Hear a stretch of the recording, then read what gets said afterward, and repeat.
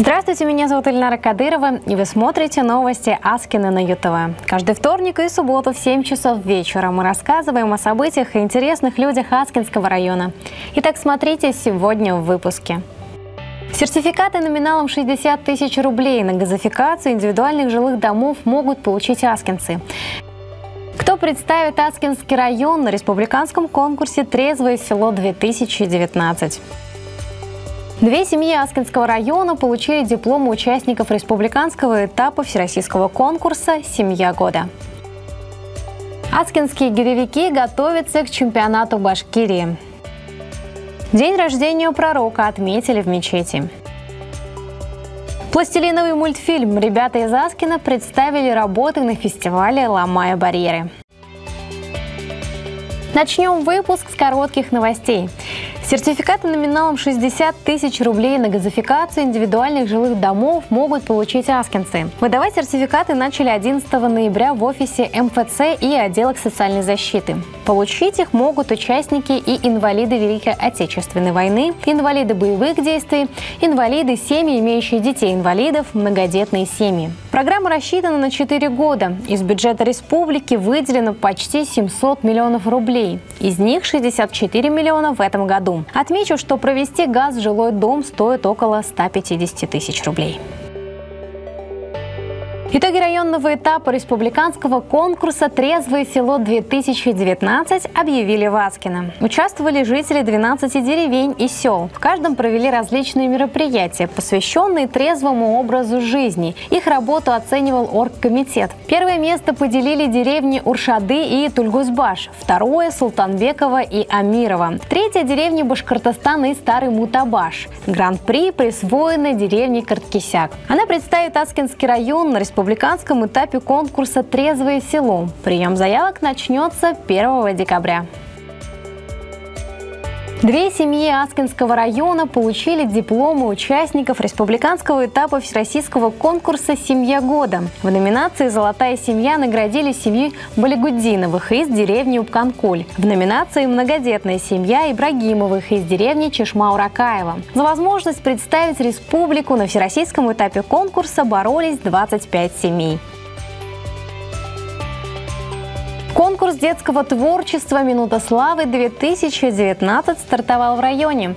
Он проводится в 2 этапа – отборочный с ноября по декабрь, а затем финал и награждение. На конкурсе могут быть представлены все жанры – вокал, хореография, художественное чтение, музыканты-исполнители, оригинальный жанр, акробатика, гимнастика, силовые виды спорта. Таланты продемонстрировали ребята из Кашкинского, Бельгишевского, Кубиазовского, Урмиазовского СДК и Утяшинского сельского клуба.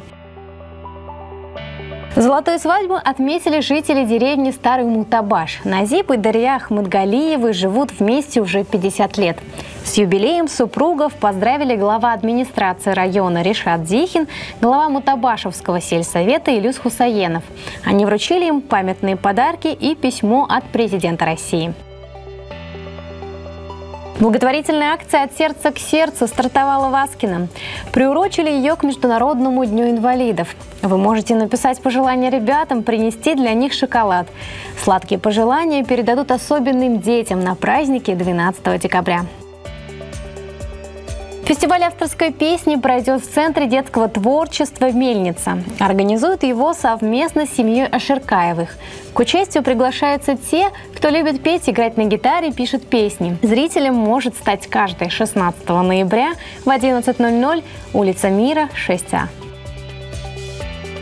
Очередная встреча районного клуба «Продвинутые родители Аскино» пройдет в субботу 16 ноября. Эксперты и родители обсудят тему «Интернет-зависимость». Также участников мероприятия ждут флешмоб, выставка книг, спортивные состязания и посещение бассейна. Начало в 11 часов на базе физкультурно-оздоровительного комплекса «Батыр». Республиканский фестиваль-конкурс национальных старинных свадебных обрядов «Играли свадьбу в старину» пройдет в эту субботу в Стерлитамаке. К участию приглашаются самодеятельные фольклорные, этнографические и вокальные коллективы. Заявки на участие принимаются до 14 ноября на указанную электронную почту и по телефону 8 34 73 26 73 78. А теперь переходим к основным новостям. Мы же рассказывали о победах аскинских гиревиков. Недавно с соревнований они вернулись с 10 медалями. Награды получили все спортсмены. Теперь ребята и девушки готовятся к чемпионату Башкирии. Чем их привлекает гиревой спорт? Полезен ли он для здоровья? И почему в команде столько девушек? Узнаем из первого сюжета. Аскинские гиревики успешно выступают на многих соревнованиях. Тренирует ребят Айдар Сабиров. Он входит в состав сборной России, в десятки сильнейших спортсменов страны. Говорит, любит гиревой спорт за его динамику. Да и для тренировки нужны всего лишь пояс и 2 гири. Сам я занимаюсь, получается, уже 7 лет. В университете начал с 1-го курса, участвовал на республиканских соревнованиях, на чемпионатах России, на чемпионатах Кубка Европы. Я являюсь 18-кратным чемпионом Башкирии, 2-кратным призером России и чемпионом Вооруженных сил России. Алмаз Шангареев начал заниматься гиревым спортом больше 2 лет назад. Считает, что он тренирует выносливость и силу духа. Алмаз сейчас готовится к республиканским соревнованиям. Хочет получить звание мастера спорта. Максимальный вес, который я могу поднять на толчке, это 64 килограмма, но на данный момент это лишь пару раз. А так рабочий вес 24 килограмма. У меня первый взрослый разряд по гирям. Я 2-кратный чемпион Кубка мира. Надеюсь, будущий чемпион республики. 16-летняя Ильсуяр Гимранова занимается 2 года. Основная цель девушки – выполнить мастера спорта и стать профессионалом. Имеется первый юношеский разряд по гиревому спорту, но в этом году хочу выполнить первый взрослый разряд. Ильсуяр привела на тренировки своего брата Юнира. Ему просто понравилось поднимать гири. Мне стало интересно, как они столько килограмм могут поднять столько раз. В итоге Юнир увлекся и уже 2 года не пропускает тренировки, а на последних соревнованиях парень занял 1-е место. Я могу поднять 8 килограмм, 10, 12 и могу поднять 16 килограмм на грудь. Мне нравится заниматься гиревым спортом, потому что ты не знаешь, сколько ты раз поднимешь и куда ты поедешь на соревнования, и какое ты место возьмешь. Гузель Ломаева пришла в гиревой спорт за здоровьем. Говорит, что тренировки помогли. К тому же девушка добилась 1-го юношеского разряда. Правда, несмотря на это, есть те, кто не поддерживает ее увлечение. Пришла в этот гиревой спорт случайно, так как у меня плохое дыхание, и мне нужно было развивать свою выносливость. Этот спорт очень мне помог с этим. И я уже добилась того, что получила 1-й юношеский разряд. Хочу добиться еще больших достижений. Многие не поддерживают меня в этом спорте, так как говорят, что это не женский спорт. И говорят, что я могу стать мужеподобной. Стараюсь не слушать их, поэтому продолжаю так заниматься. Гузель на своем примере убедилась в том, что занятия с гирями улучшают здоровье, физическую силу и позволяют развить мышечный корсет. А техника подъема гири проста. Освоить ее можно за несколько дней. При выполнении упражнений главное соблюдать осторожность и слушать указания тренера. Тогда гиревой спорт принесет не только медали и звания, но и пользу для организма. Работают все мышцы тела, начиная от ног, заканчивая мышцами плеча. Дети занимаются со школьных лет. Это будет очень большим плюсом при поступлении в университеты. Чтобы добиться результатов в гиревом спорте, конечно, нужно каждый день заниматься, не переусердствовать, заниматься желательно с тренером.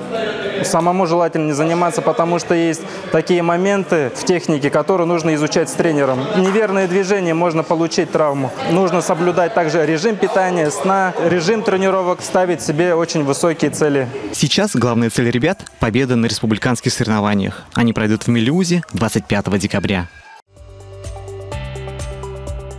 9 ноября в мечети Аскино отпраздновали день рождения пророка Мухаммада. Праздник называется Маулид. Это один из самых важных дней в исламе. В субботу аскинцы собрались в центральной мечети, чтобы вместе встретить этот праздник.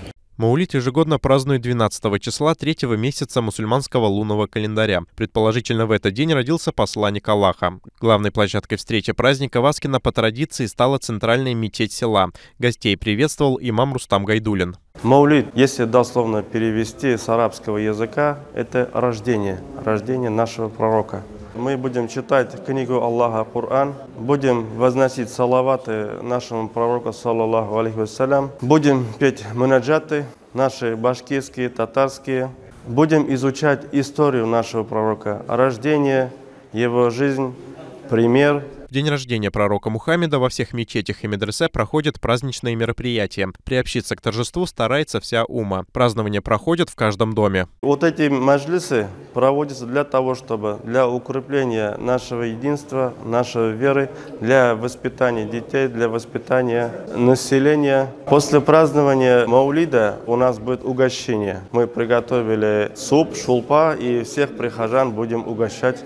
Именно в Маулид мусульмане особенно близки друг к другу. Это не просто дружба, братство. Весь месяц Рабиуль-Авваль считается благословенным. Это время, когда верующие мусульмане много читают молитвы и совершают благие дела.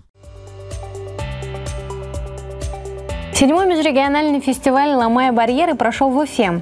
Его цель – поддержка детей с ограниченными возможностями здоровья, развитие их талантов в тандеме с обычными сверстниками. На рассмотрение жюри поступило почти 400 заявок из регионов России и Республики Беларусь. Традиционно работы принимались по 4 номинациям – вокал, хореография, инструментальное творчество и оригинальный жанр. В этом году Аскино на конкурсе представили 2 участника. Лягушка захотела быть выше барашка и стала выше и лопнула. Регина Гореева рассказывает о мультфильме «Пока» Менен Берес. Его девочка сделала из пластилина. Анимировать басню Мустая Карима «Лягушка и барашек» помогла педагог Земфира Зарифулина. Этот мультфильм творческая команда представила на республиканский фестиваль «Ломая, барьеры». Участвует в нем не 1-й год. Мы создаем с нашими маленькими читателями мультики. Они активно участвуют в этом конкурсе. Им очень нравится, что наши ребята выигрывают призовые места. Меня зовут Регина, мне 7 лет, я учусь в 1 классе. Я очень люблю лепить из пластилина и читать книжки. Регине компанию на фестивале «Ломая, барьеры» составил Ильнас Каримов. Героями его мультфильма стали заяц и медведь. Заяц все успокаивал себя. А что, и 3-м сидеть неплохо. Так друг за другом приходили звери, один важнее другого. Работы ребята представили в номинации «Оригинальный жанр» и получили дипломы участников. Детская модельная библиотека имеет на своей базе проект «Мультплощадка. Мы друзья». Он у нас реализуется потихонечку благодаря тому, что мы занимаем призовые места. Этот проект у нас работает с 2016 года. Мы снимаем различные мультики с детьми.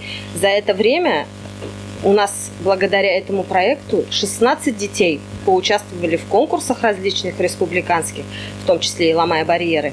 И я очень рада, потому что наши дети занимают призовые места, им это очень нравится. Наши дети не чувствуют себя, что они у нас какие-то особенные. Пластилин, краски – все, что необходимо для создания мультфильма, покупает библиотека.